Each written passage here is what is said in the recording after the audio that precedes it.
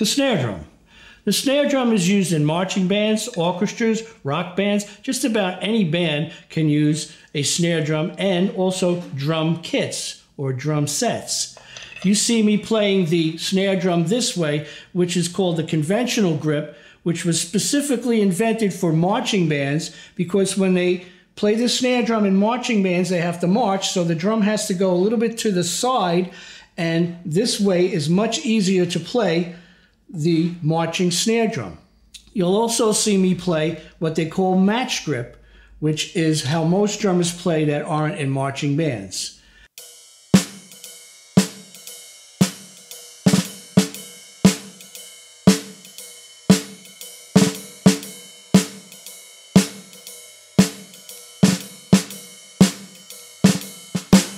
That's called a swing beat. There's also beats that we use for rock drums, which is a rock beat, which I will play eighth notes on the hi-hat and quarter notes on the snare drum.